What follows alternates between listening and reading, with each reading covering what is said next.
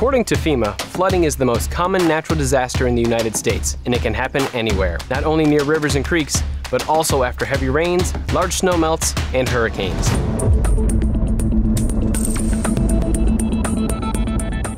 That's where sandbagging comes in. This flood prevention technique has been around for centuries. It can help divert and stop water from getting inside exposed doors and around foundations. Sandbagging is pretty simple.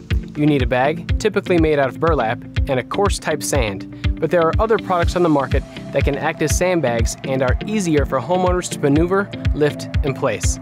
We're going to be using one of these products today, but the same tips and techniques for placement apply, no matter what type of bag you're using. Entryways and low-lying areas are the most important spots for building your barriers. If you need to completely surround your home, experts recommend leaving at least a small spot for water to escape. Otherwise, rainwater can get trapped behind the barrier. We're going to build our barrier in front of this garage door. The concrete from the driveway doesn't absorb water like grass, making the garage particularly susceptible to rainwater collecting and flooding.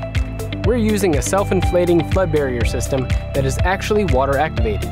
These products contain a non-toxic super-absorbent material that expands in about 5 to 10 minutes when the barriers come in contact with water, creating an instant water dam.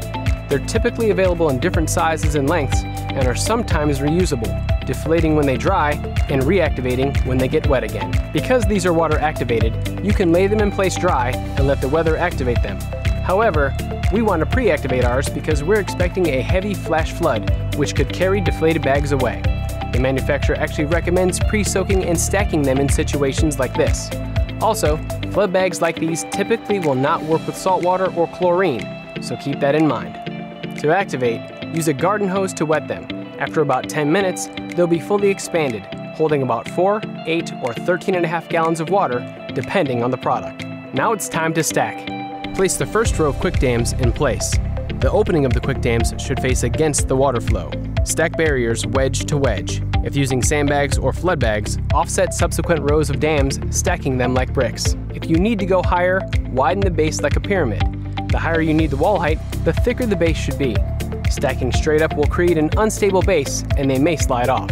At the end of the day, remember that even the most carefully built flood barrier can leak from saturated grounds and heavy rains that go behind the dams. Have a plan in place to remove excess water.